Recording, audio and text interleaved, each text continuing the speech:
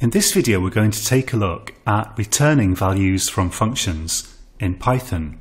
Let's start from this program we had before, but I'm going to get rid of all these lines that I put in just to elucidate what's happening here exactly. Let's just delete all of these. So this function greet, clearly, get rid of that as well. It accepts a name and then it prints a greeting. But another possibility would be to have a function creating a greeting and then returning it so you can use it however you want. I'll show you what I mean. Let's create another function. I'll call this create greeting, and that will also accept a name. Let's put pass in for the moment, because I like my code to always be syntactically correct while I'm typing it. So if I create some kind of statement like this that has a body, but I don't know what I want to put in it yet, I use the pass keyword so that it is syntactically correct while I'm writing the rest of the code. And by the way, you can't have two functions with the same name in Python. Or better said, more accurately, you can't have two functions with the same name in the same scope, because just like variables have a scope, functions also have a scope. They have a region in which they exist. That's like physically a region of your code. So within this file here, I can't create two functions called greet, for example.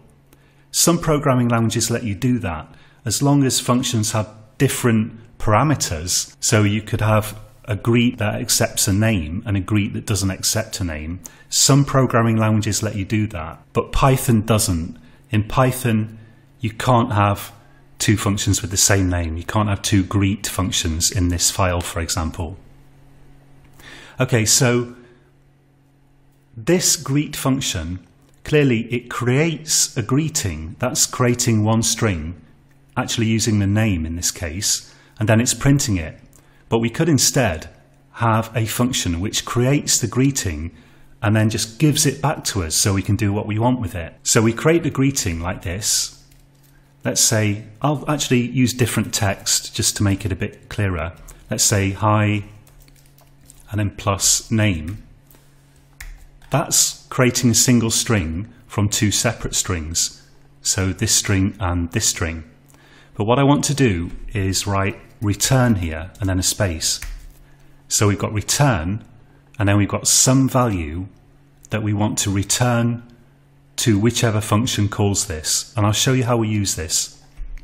So here we can say greeting equals create greeting, and then we have to pass this function a name because it has a parameter here. Then I can print that. Let's print greeting. Let's see what this does. So we get hi John. This hi John is coming out from here. So what this return does is it means you can then use a construct like this. So I can create a variable and assign it to the return value of the function, which is this. This is the thing that's returned from the function.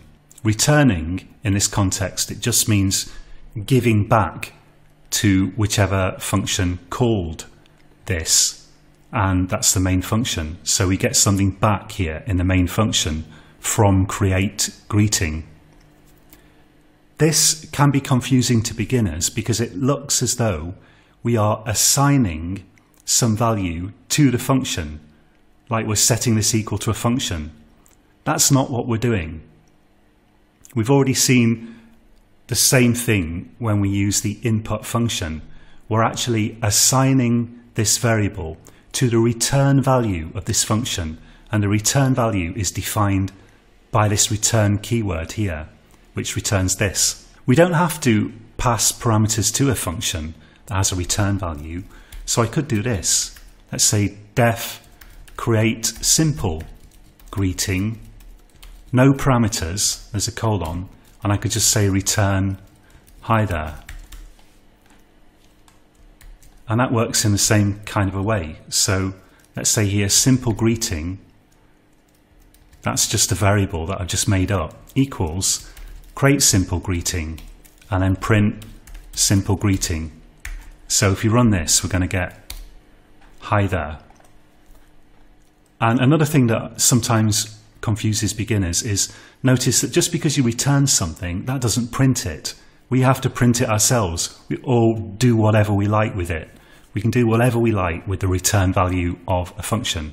And you can see that you can think of functions in computer programming, or for that matter also in mathematics, as kind of like a sort of black box.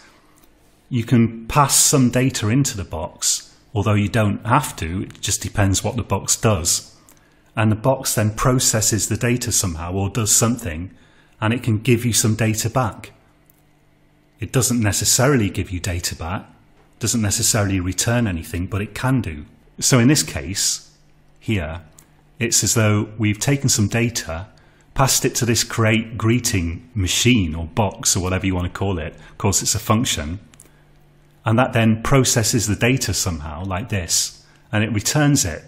So you end up with this. But notice at no stage here is the original variable name actually changed.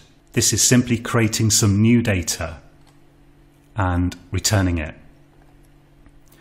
So try out these examples for yourself, and I think you'll see how this is working. You definitely want to type out this code and see what it actually does. Some people feel this is fairly clear, fairly early on, but other people are definitely confused by this. So it's definitely worth typing it out and verifying that this does work, how you expect it to work. You've been watching a free sample from my Python and Machine Learning for Complete Beginners course. I'm uploading enough videos from the start of the course to get you started with Python and machine learning. The full course is absolutely massive. If you're interested in it, please click the link in the description. The complete course covers not only basic Python, but also some fairly advanced Python, even some desktop programming stuff, and then goes on to machine learning and artificial intelligence. Until next time, happy coding.